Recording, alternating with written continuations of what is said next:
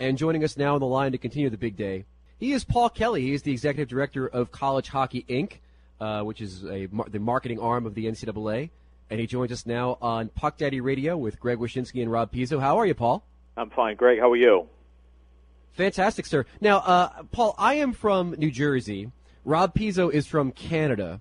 And I was wondering if you could tell me, when the United States successfully defends the World Junior Championship this year, how should I celebrate? Should it be bigger than last year? Should I go more grandiose? Maybe buy a billboard somewhere in Toronto? You know, I believe in being civil and friendly towards our friends there in Canada.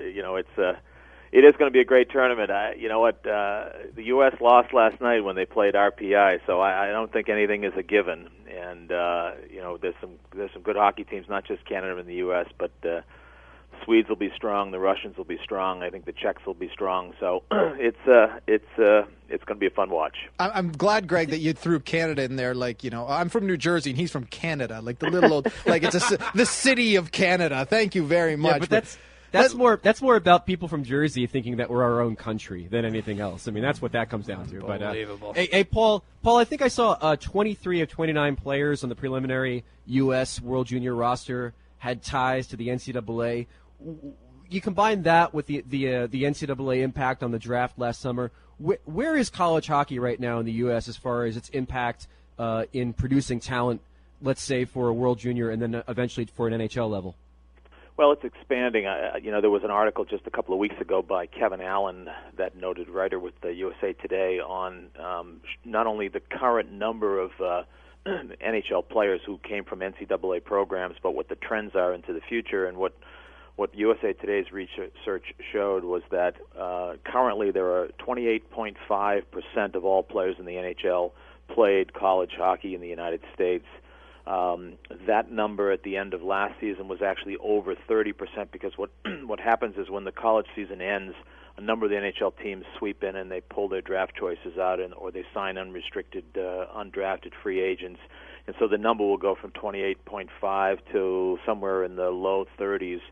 So almost a third of all NHL players, come from NCAA college hockey. You can go back 25 years and count probably on two hands the number of college hockey guys. And if you look at the number of college players who are, within the control of NHL teams, namely on their kind of larger 60-man rosters, playing for their American Hockey League affiliates and the like, you're going to see an increase in the number of college players steadily. I can see it going to certainly to 35-40% within the next few years, which I think is a good thing. With respect to the junior, rosters, I was actually quite heartened to see that, there are two college guys on the Canadian roster, and as well as 23 or so on the tryout roster for the U.S. So we'll be well represented at the tournament. Paul Kelly of College Hockey Inc. joining us on Puck Daddy Radio. Obviously, one of the big pieces of news about college hockey in the U.S. recently is the development of a D1 program at Penn State University. That's obviously a hockey market, let's say, being in Western PA. I wanted to ask you kind of a two-parter. First, your thoughts on the Penn State news, and second, do you envision other D1 programs in, let's call them non-traditional areas of the United States, developing ice hockey teams, say, in the next 10 years? Yeah, the Penn State's a huge development because, number one, it's a massive school. It's well known not only as a solid academic institution, but a first-rate athletic institution as well. And so, I think when Penn State announces what it's doing, not just starting a program, but building a shiny new rink on campus, it does provide impetus for a number of the other schools around the country that have been thinking along the same lines to perhaps make the switch, particularly if they're in the Big Ten Conference, some of those schools that might actually consider, since they see on the horizon the forming of a Big Ten Conference with teams like Michigan and Ohio State and Wisconsin and some of those hockey powers. I don't see it happening at a lot of public universities, absent a major benefactor coming in and making a donation like you had at Penn State. I mean, Mr. Pagula is donating $88 million towards the building of that rink and the starting of that program. It's because because of the down economy, the public universities are really struggling for funds. So where you'll see it will be the large private universities that will seriously consider it. So, you've got to go to a place like USC. You might have to go to out in the Northwest up to Gonzaga University or Northwestern in Illinois. Places where there are private universities which have large endowments and better funding than public institutions, because right now, a public university which is being supported by the taxpayers of the United States wouldn't be able to justify starting hockey, which is a very expensive proposition. Paul Kelly joining us from College Hockey Inc. Now, Paul, I want to shift gears just a little bit. You are the former executive director of the NHLPA, and this weekend big news came in that officially Donald Fehr is now taking over your former position. Now, to say that the PA's been maybe a soap opera over the last 10 years might even be a little bit of an understatement. We've talked about the PA for a number of years, things like emails being read and money being misspent. And now we've got someone in place in Donald Fehr. The players seem to overwhelmingly want him in there. Do you think a change like this can right this ship, can make this right so that people don't look at the NHLPA as kind of something that just is not going right? Well, I think probably the more important news is the fact that they've adopted a new constitution. I mean, they took the constitution which was in place the last few years, which frankly has proven to be just a debacle. It was a reaction to what occurred in the aftermath of the lockout with Bob Goodnow and with Ted Saskin, and so they put in place a structure which was intended to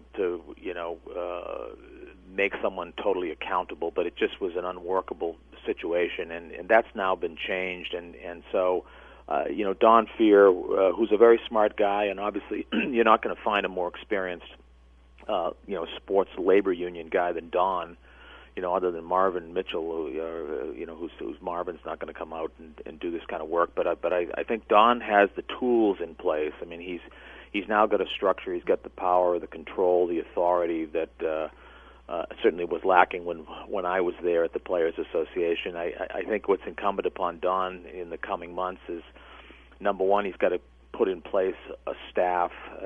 He's got some holes in the staff there.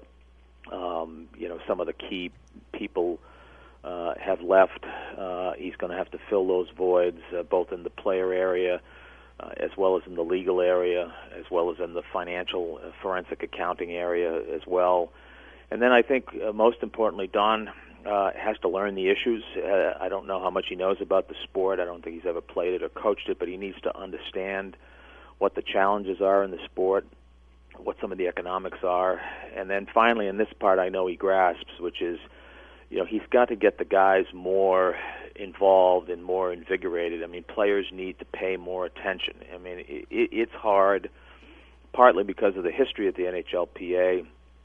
Players have grown somewhat disillusioned and haven't wanted to involve themselves in union business, plus the fact that, many of these guys are very young and they're more interested in staying healthy and staying on roster and being competitive, and they don't like to get bogged down with union business. But, we're at a point in time, a couple of years away from the end of the current CBA, that the players, they have to pay attention, and Don's job is going to be to engage them, educate them, hear their reactions to various proposals and issues, and try to build a consensus.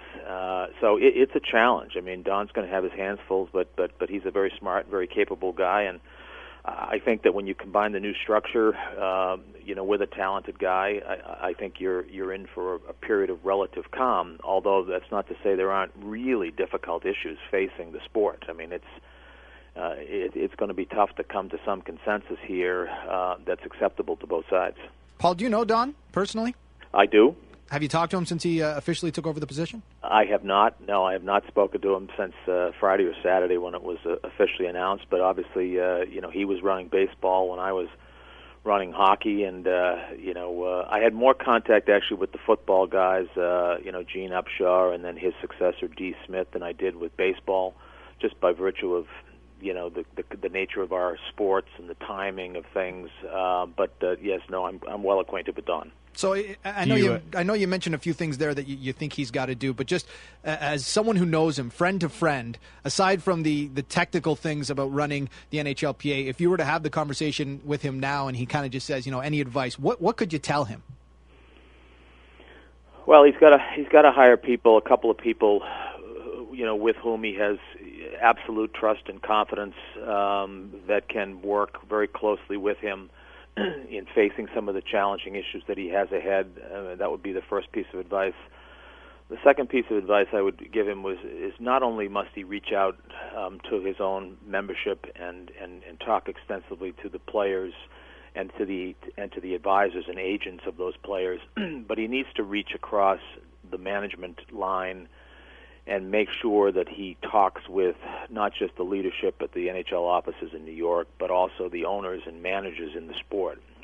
He needs to sit down with guys that, like Lou Lamoriello and some of the owners that have been around for many, many years, and find out what's really happening out there with our sport, and to begin a dialogue. He doesn't have to agree with them on issues, but I think it's important that he listens to what they have to say. I think it's important that he educates himself from their perspective rather than get a totally one-sided view of particular issues. I think the next several months ought to be spent just getting out there and meeting people on both sides and talking about the issues and just informing himself so that he can then begin to craft a strategy which he can present to his own membership. Paul Kelly of College Hockey Inc. on Puck Daddy Radio with Wyshynski and Pizzo. One more quick one for you, sir, before we let you go. In 2007, you were pretty adamant saying that you wanted to see the NHL back on ESPN, maybe in some sort of a partnership with Versus, sharing games, that sort of thing, kind of like how the NBA is on ESPN and also the Turner networks. Do you still think it's vital for the NHL to get back on ESPN with the television contract up next summer? Sometimes you make comments and then years later you look back at them and you say, perhaps that wasn't the smartest thing to say. There was a frustration then, and it still exists now, although less than it was a couple of years back, and that is that our sport didn't get enough attention on television in the United States, and it was very frustrating for those of us that traveled frequently to go to hotels and not be able to get an NHL game, on any of the television networks. I will say that Versus has done a much better job as time has gone by. They have far more games on TV. Their production values are much, much better. The partnership with NBC's worked well. I don't know what's going on in terms of the discussions, but frankly, if I was about to make a prediction, I would say that ESPN will get involved in the mix.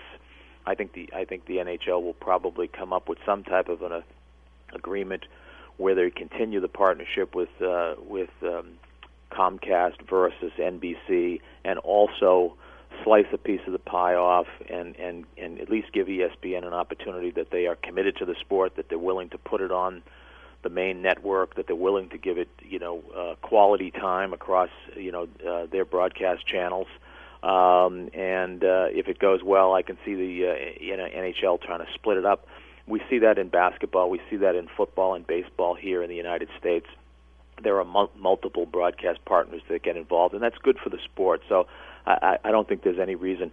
Not everybody, they're all going to want the same thing. They're all going to want to broadcast the Winter Classic, and they're all going to want to broadcast the Stanley Cup Finals, and that's the tension.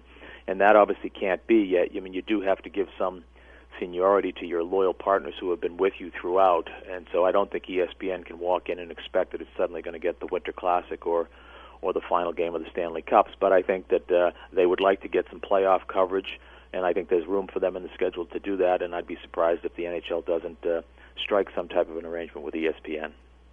All right, Paul Kelly, College Hockey Inc., thank you so much for joining us on Puck Daddy Radio, and enjoy the World Juniors, sir. We'll talk again soon. Thanks, Greg. Thanks, Rob. Good to be with you. Happy holidays. You too. That was Paul Kelly, now with College Hockey Inc., former executive director of the NHLPA.